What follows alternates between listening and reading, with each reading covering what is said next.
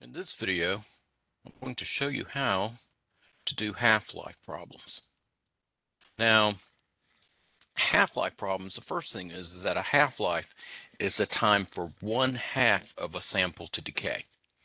And later on, we're going to do a kinetics, and it turns out that a half-life is what's called a first-order reaction, which is the rate of the radiation, in this case, is equal to some rate constant times the amount that you have. And we do kinetics later on.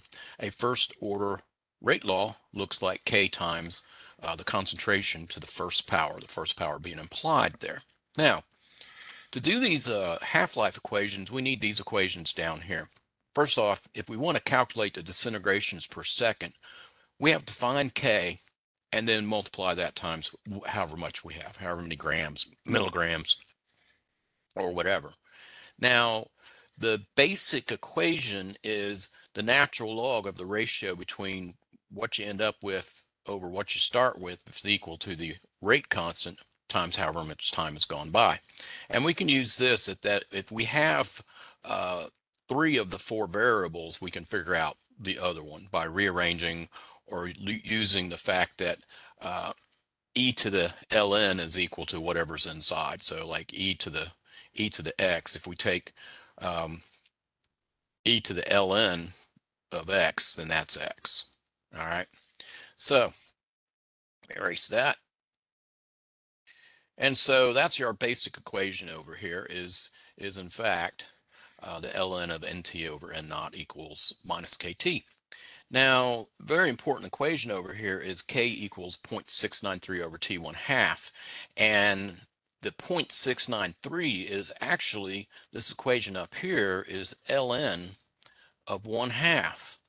So 1/2 of at nt over n naught, if you take the natural log of that, you get 0.693, which is why this is over t 1/2.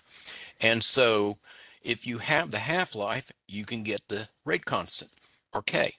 And if you have K, you can get the half-life. And so that's important if you're trying to either calculate the half-life or you need to find K to plug into the relevant equation. And then finally, this one's not on the formula sheet, but if you take the second equation up here, this one right there, and raise everybody to the e, then you can rearrange it. You'll get nt over n naught equals e to the minus kt, and then you just solve for nt, and there you go. And this one's pretty useful because if you know the half-life, you can find the k, and if you know how much you started out with, you can find how much you have left after a period of time. And also, you can do the other way. If you know the half-life, you can calculate k, and you can find out, well, how much did you have to start out with? If you know nt, then you can solve for n0 and so forth. So this one I think is a particularly, these two guys in particular are very useful in doing our equations. Okay, so let's go ahead and go to our first example, which would be right over here. It should pop up. There it goes. That's one. There's two. Here it is. Okay, so we have an example here. It takes 4 hours, 39 minutes for a 2 milligram sample of radium-230 to decay to 0.25 milligrams. What is the half-life? Well, let's think about how we're going to do this. And so, first off, it looks like we're going from 2 milligrams to 0.25 milligrams. So I think what we need to find the half-life is we're going to have to figure out what's K.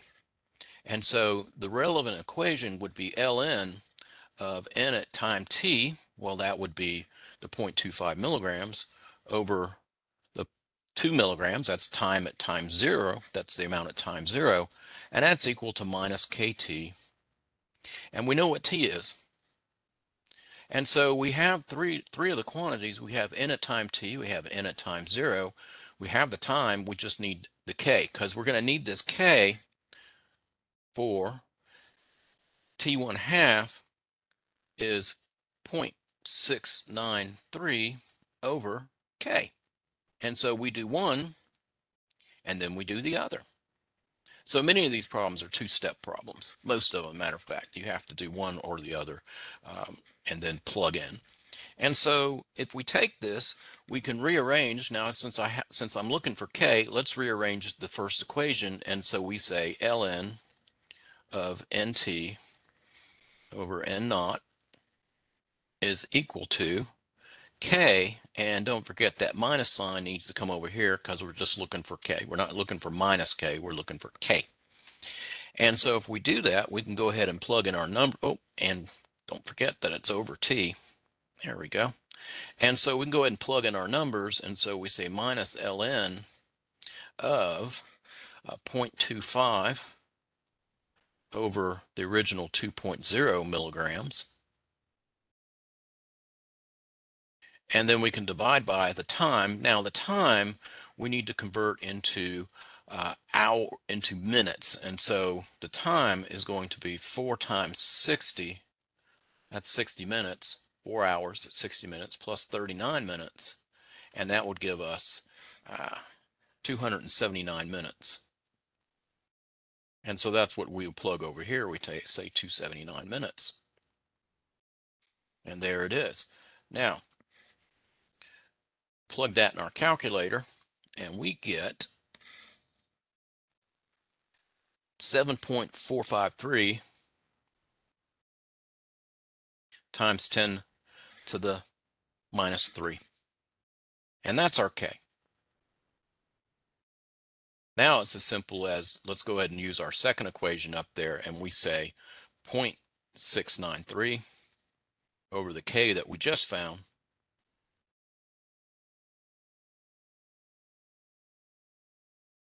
and that gives us 93 minutes.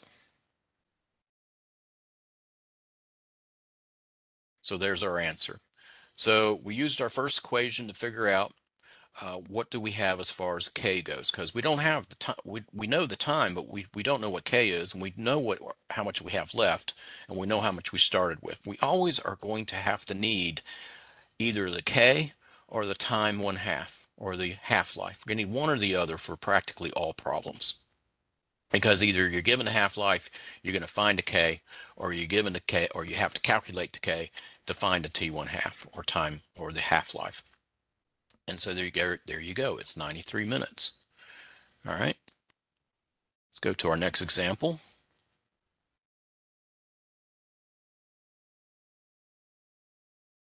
All right.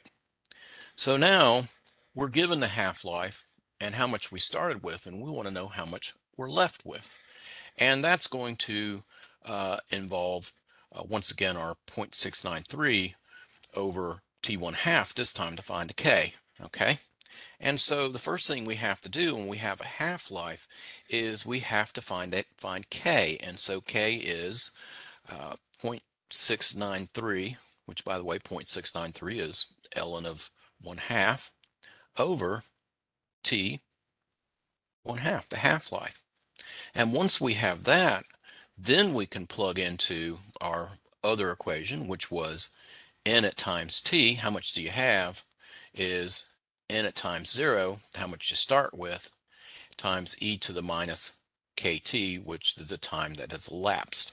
And that would be your second equation that you would use. So once again, you're either finding k or you're finding the half-life in most cases. And so let's go ahead and find k. And so we say 0.693 over T1/2, which is 12.3 years. That's equal to k. And we plug that in our calculator, and we get a k of 0.05634. That's our k. Now we can go ahead and plug it into our second equation, and we say that n at time t, which is the amount of time t, is however much you started out with, which is 12.5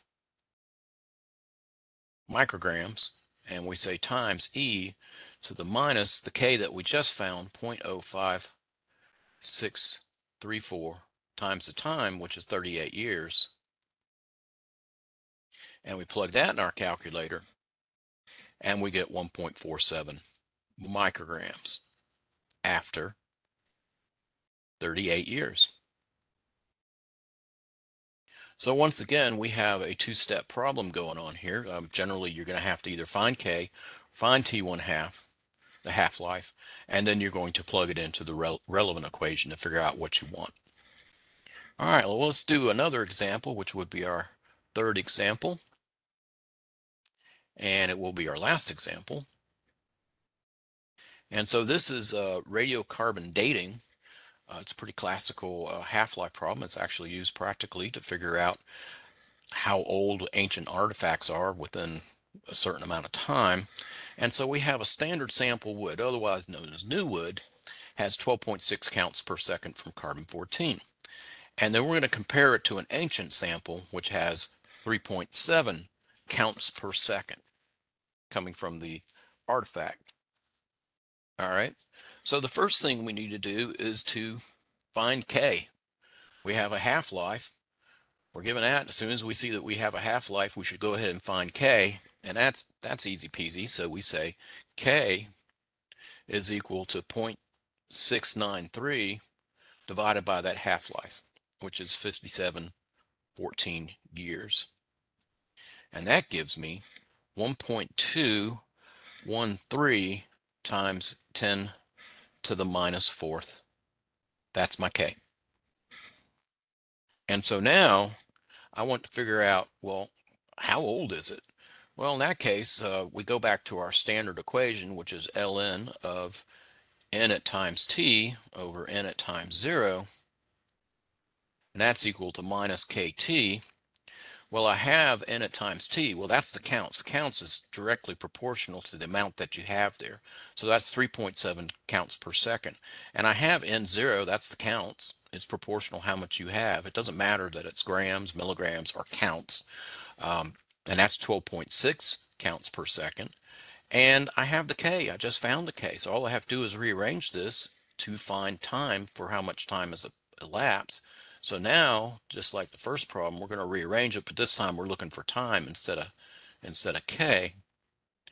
And that is over K, and it's minus equals time. There's no such thing as negative time. And so now we're going to plug in our numbers for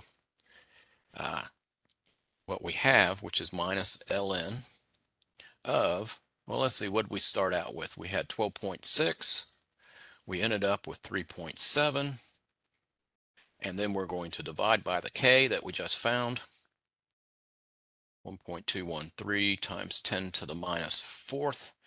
And then we plug that in our calculator, and we get 10,104 years.